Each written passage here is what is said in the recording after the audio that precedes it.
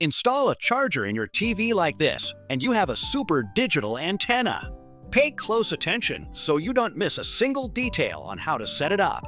To begin, the first thing we need is a charger like this one. Next, we cut this part using tweezers or whatever tool you have available.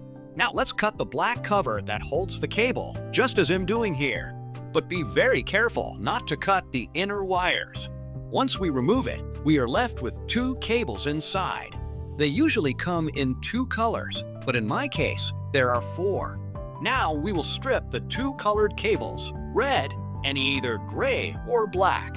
When finished, it should look like this. Next, take a coaxial cable or TV cable like this one and strip the white outer layer.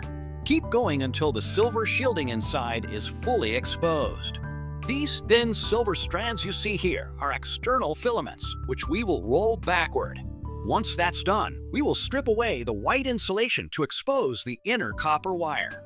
By the way, let me know in the comments, where are you watching from? I'd love to give you a special shout out in my next video. Now, using adhesive tape, we will separate the copper filaments from the rest of the wire. We'll also cover part of the copper wire with tape, just like you see on the screen. When finished, it should look like this. Now, take the charger and wrap one of its wires around the copper section we exposed earlier. Once that's secured, attach a terminal like this one to the end of the cable. Now that we're done, it's time to connect it to the TV and test it out.